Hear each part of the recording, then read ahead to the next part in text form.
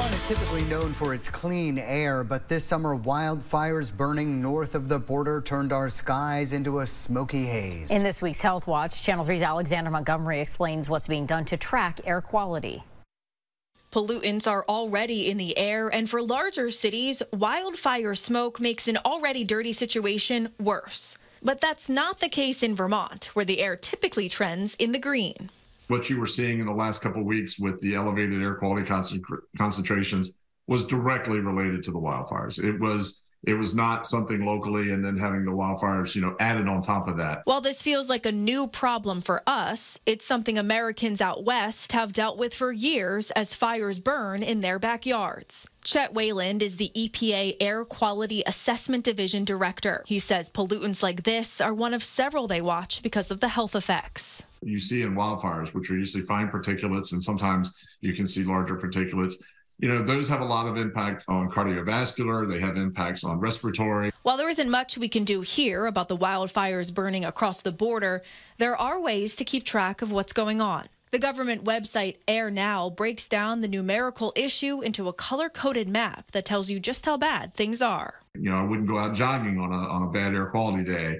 I might take it a little bit easier on that day, depending on what my health situation might be. Improving technology is helping keep better track.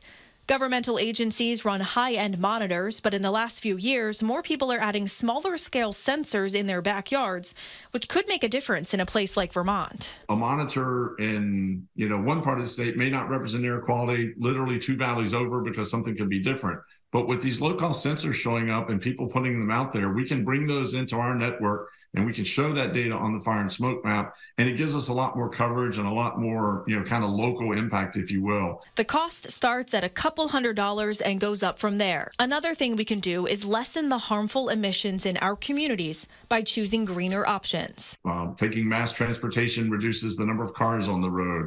Trying to plan your errand trips when you're running around doing shopping so that you don't go out 10 times. It's hard to predict just how long wildfire smoke will create issues for our air quality. Wayland says although we've seen an uptick in wildfires, it varies from year to year. Right now in 2023, we're not seeing as many wildfires in the West at this time of the year, still early in the fire season, but we're seeing a lot more in Canada. So it's really not easy to say this is a new normal because it may or may not be, but I think the best thing folks can do is be vigilant.